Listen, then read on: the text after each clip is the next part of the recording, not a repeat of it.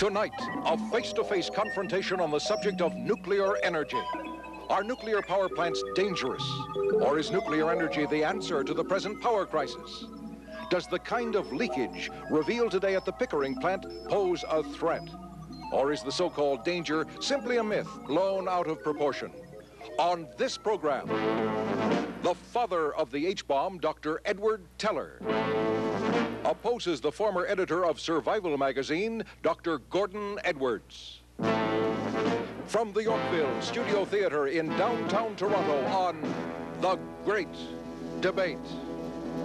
Resolve that nuclear power plants are necessary and should be constructed. Your chairman, Pierre Burton. Once again, we're in the studio. Let's find out how our audience feels about this. Do you think the nuclear plants are necessary and should be constructed, sir? I'm not expert on that, but I would think perhaps it would apply more in the aye as regards the United States and more nay here in Canada due to the fact that we have so many water resources in the north. So you're with Dr. Teller as far as the Americans are concerned, but not necessarily as far as the Canadians are concerned. What do you think, sir? Well, I think that it's necessary, especially with the fuel shortage and that kind of thing. I think it's very necessary to have nuclear plants for peaceful purposes. With the fuel shortage, it's necessary. What do you think, madam? Do you think nuclear power plants should be built, or do you agree with Dr. Edwards they should be abolished, not built at all? Well, I don't know. I mean, I'm here tonight to learn about it. This is the thing. I haven't really got an opinion at this point in time. Fine. That's the purpose of a debate, is to have people make up their minds or change their minds. And that's what we're going to do tonight with Dr. Teller and Dr. Edwards. So we're going to find out exactly where our audience stands at the beginning of the program and then find out if they have changed their minds as a result of what they hear at the end of the program. So I'm going to ask the audience now to show us where they stand. If they agree that nuclear power plants should be built, then I want them to hold up their cards with the green facing out. If they believe that nuclear power plants should not be built, then hold up your cards with the red side facing out. We will count the cards, let you know what the result is now, and see if any minds have been changed at the end of the program. Cards up, everybody. We'll be back in a moment with the results.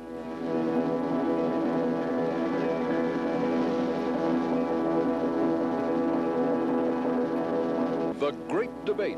Tonight's resolution that nuclear power plants are necessary and should be constructed. And here's your chairman, Pierre Burton. For the affirmative, the Dean of American Nuclear Physicists, Dr. Edward Teller, who says nuclear reactors are necessary and should be constructed. And for the negative, the Canadian mathematician, Dr. Gordon Edwards, who says nuclear power plants are dangerous, undesirable, and should be abolished. Your chairman, Pierre Burton. Let me tell you where the audience stands. Dr. Teller, you have, oddly enough, the hardest job tonight because the audience is with you to start with, 76 to 20. So you only have 20 people whose minds can be changed, while Dr. Edwards has 76 on his against him, who he can change. That's the purpose of the debate. Gentlemen, you know the rules. You each have 6 minutes. Dr. Teller for the affirmative 4, Dr. Edwards for the negative 6, including his rebuttal time, and then 2 more minutes for Dr. Teller for rebuttal. We'll start immediately with a clock for Dr. Edward Teller. It's a great pleasure to be here with you in Canada. I heard some rumors that I have been introduced in a funny and irrelevant manner. And so I want to introduce myself. I was the chairman of the world's first Reactor Safeguard Committee. That was around 1950. And the committee and myself have urged utmost caution in the building of nuclear reactors. And many of my good friends who wanted to go ahead more rapidly were quite mad at me. I acquired the reputation of a mini nadir. I acknowledge that nadir is bigger. I am not quite sure that he is better.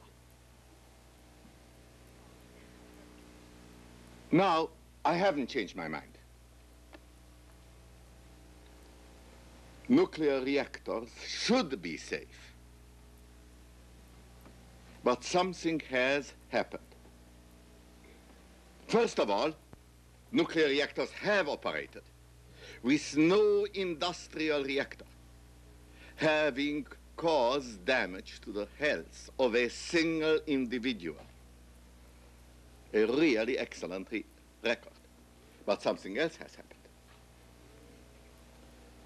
The world is facing a critical energy shortage. Inflation in almost all countries is merely the first signal of the storm to come. I believe that the troubles can be as great and may well be even greater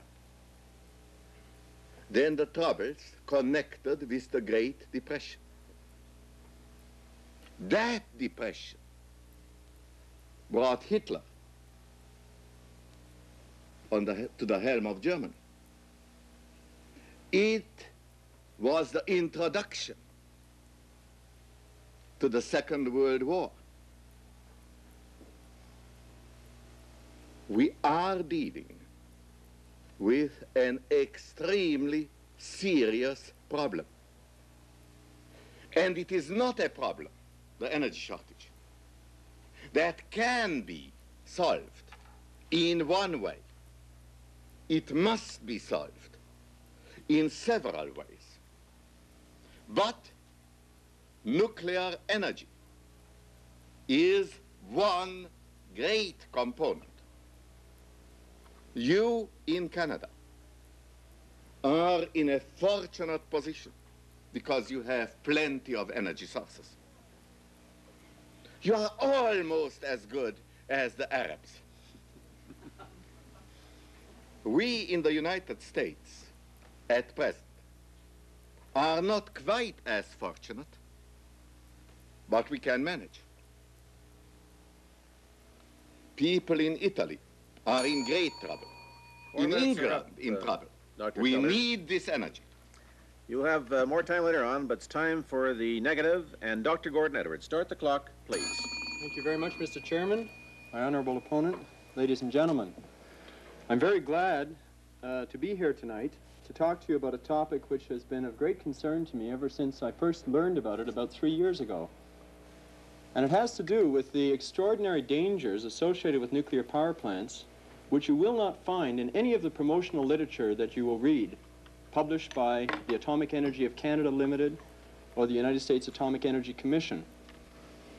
The real issue here, it seems to me, is who should decide. If there is, in fact, danger, who is going to make the decision? Is it going to be made by experts who have convinced themselves that they can solve all the problems, no matter how insurmountable they may seem?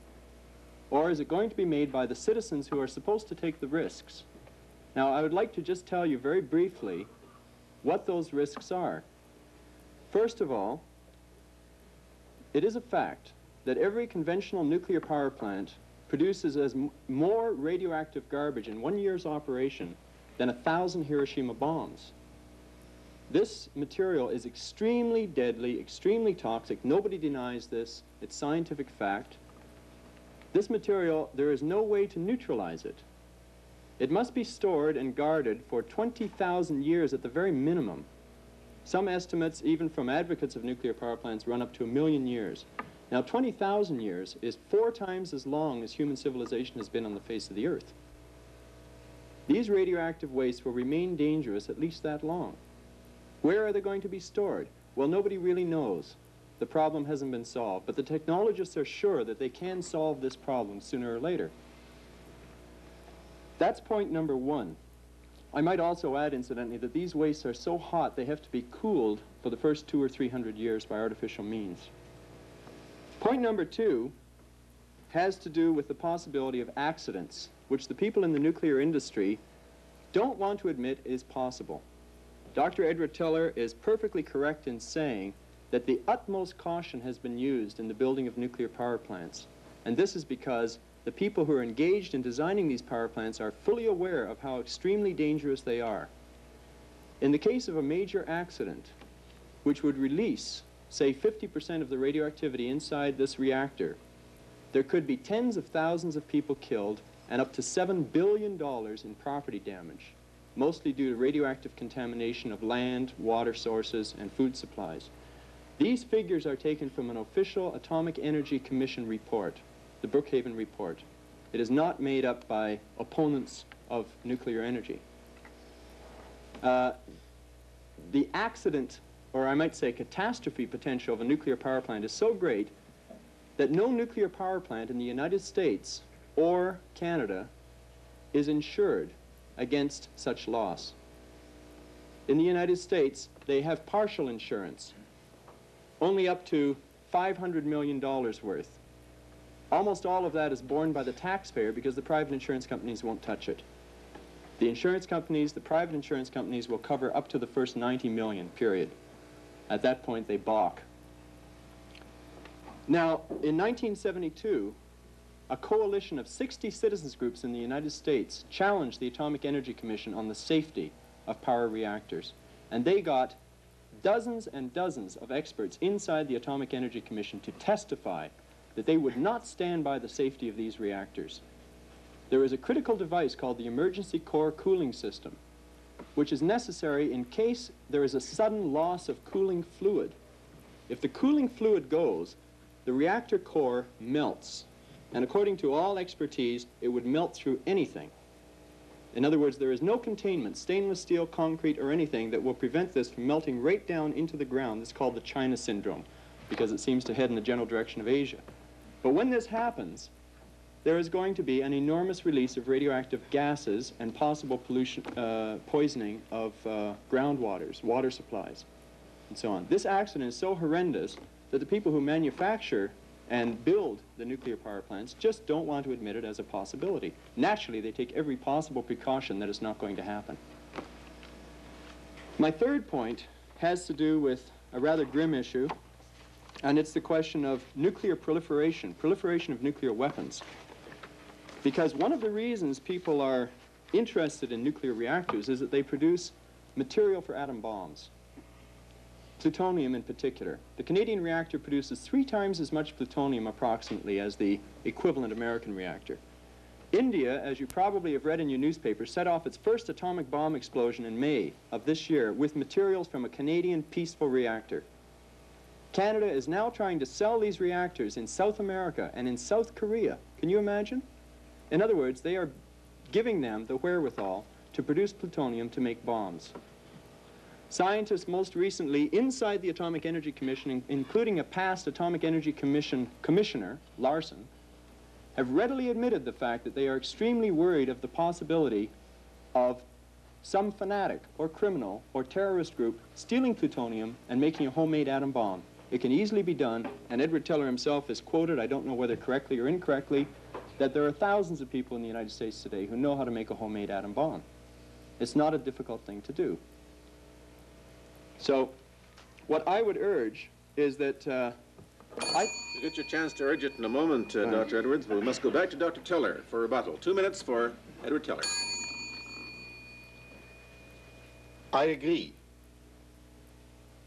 with almost everything that Dr. Edwards said, and I have said it myself, with one exception. It is an exaggeration to say that wastes have to be cooled for 200 years.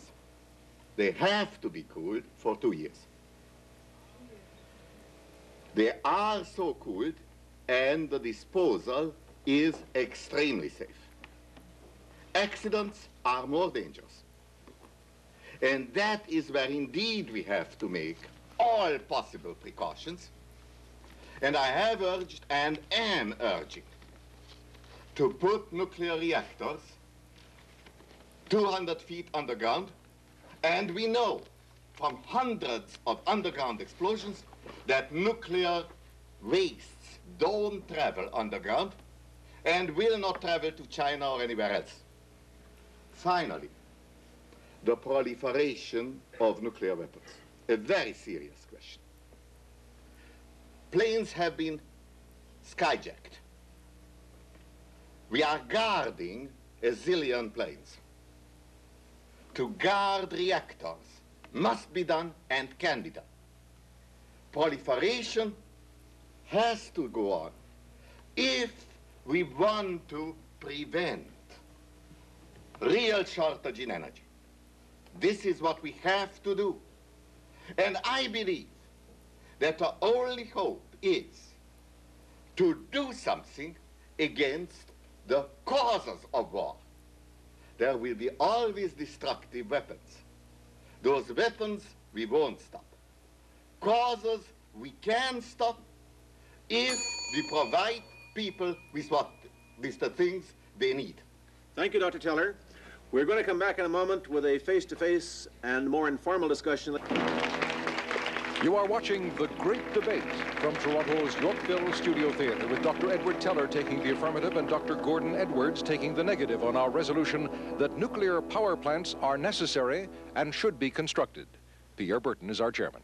Just a word or two about our two debaters. Dr. Edward Teller scarcely needs an introduction. He was one of the key scientists who ushered in the atomic age, and he has been in that field almost consistently since then. He is Professor Emeritus at the Berkeley campus of the University of California. He was a one-time advisor to the U.S. Atomic Energy Commission, and his influence is still considered to be enormous in this field. He's talked about a shortage of energy. He has no shortage of energy himself. Dr. Gordon Edwards, Canadian. His field is mathematics. He's been a university lecturer, assistant director of mathematics study for the Science Council of this country. He edited the first 12 issues of Survival, the international ecology magazine, which has subscribers in a dozen countries. He describes himself as a scientifically educated layman on the subject of nuclear power plants. Right now, gentlemen, Dr. Teller, I wonder if we could get a little more detail on the business of radioactive garbage. There seems to be an argument here between you on how long it takes to cool it down. Dr. Edwards has said it's going to be 20,000 years before it ceases to be dangerous. You have said that doesn't matter because it doesn't move underground anyway. How about the 20,000 years? Is that figure accurate? Yes and no. Radioactivity, as everybody knows, has a half-life. A radioactive substance loses half its power in a certain period. It loses a half of what has remained in the same period, and so on. Now, the radioactive garbage is composed of many substances. The most of the heat is in the short-lived garbage, which disappears within 2 years. What is likely to do the most damage if it gets loose are two substances. One of them is the famous strontium-90, which live approximately 30 years.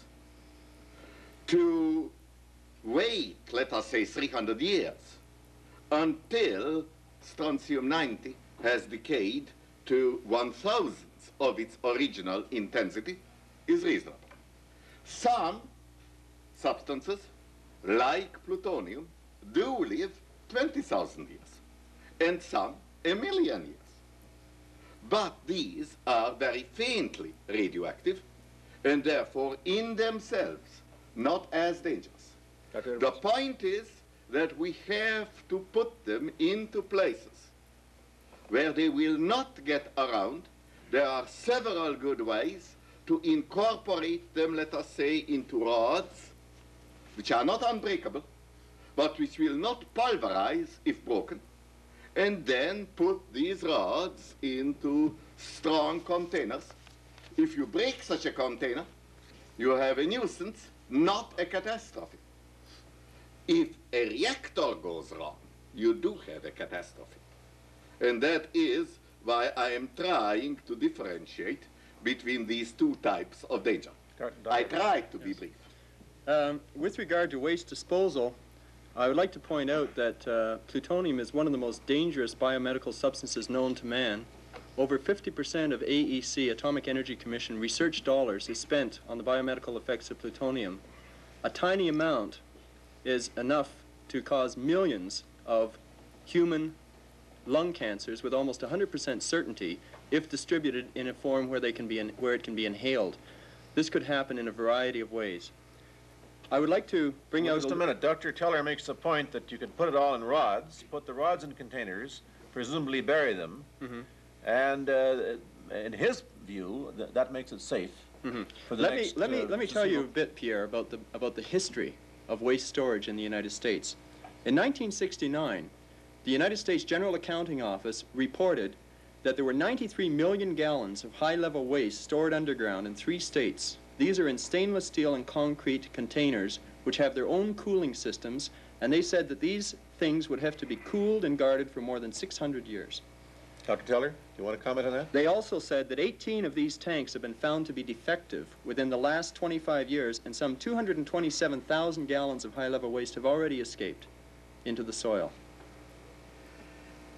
The most famous of these cases are the containers in Hanford, where the initial disposal happened in water. Our Reactor Safeguard Committee objected to that before 1950. Our fear was that in a really violent earthquake, there may be a spillage into the Columbia River, which would make the Columbia River not drinkable for a considerable period. I don't know whether it's days or weeks, but it would be a very serious case, although not as serious as the earthquake itself. What has escaped into the ground did escape, but we measured the rate at which it is diffusing through the ground. And it takes several thousand years to diffuse a mile. And the containers are quite a few miles from the Columbia River. What has escaped into the ground is much less dangerous than what has remained, because that now is not accessible. You can't get at it unless you go there and eat the dirt. Well, I think the only thing that I'm interested in establishing at this point is the fact that there have been accidents, that things, according to the Atomic Energy of Canada Limited, they figure that their waste have to be cooled, may have to be cooled for 200 to 300 years. Accordingly, these wastes had to be cooled for a much longer period of time.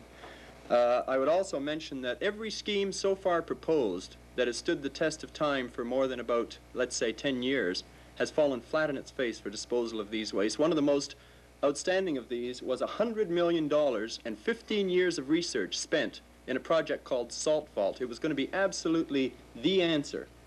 The Atomic Energy Commission, Alvin Weinberg, who's the director of the Oak Ridge Laboratory, went to the Congressional Committee, which is authorizing funds for these things, and requested $25 million to immediately start storing wastes in the Salt Vault.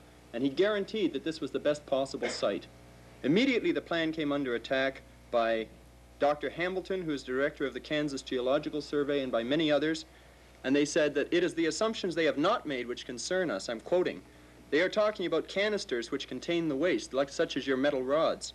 But in a relatively short time, there will be no canisters because the ceramic matrix and the metal containment will have disintegrated under the influence of radiation. And it's a well-known property of radiation that it embrittles metal, and that in a relatively short time, this metal containment will be gone. Now, what he was afraid of was the fact that there might be water, possible seepage of water into that mine. And if that happened, you would have, even if this happened within a couple of 100 years, you would have a steam buildup, possible explosion, followed by a volcanic geyser of radioactive materials. spreading this radioactivity over a very, very wide, hundreds of square miles possibly. I don't know how far it would go when it was airborne. We are discussing details which cannot be discussed completely here. By good luck, I happen to know about this detail. I have to say two things about this point. But I hope that we don't spend too much time in these details. One point is this. What my good friend Alvin Weinberg proposed is to store nuclear waste in salt domes, where there is geologic evidence that the salt dome had not been disturbed for 1 million years, and where the salt itself guarantees that no water can get to the interior. In principle, this would have been right. Unfortunately, the man in charge of safety at that time in the atomic energy was a man by the name of Milchor, who, for neglecting safety, has been kicked out. Incidentally, after having been defended by quite a few congressmen. It was not an easy thing to do. And the AEC, under his initiative, tried to put the radioactivity not into a salt dome, which is solid, but into a shallow salt mine in Kansas, which satisfied none of the original conditions. I would urge anybody... Excuse me, please. This was a misapplication of the original idea.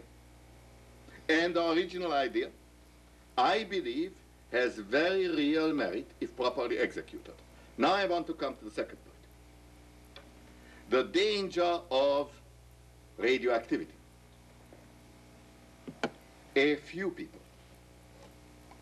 a couple of dozen, have been hurt in radioactive accidents, some killed.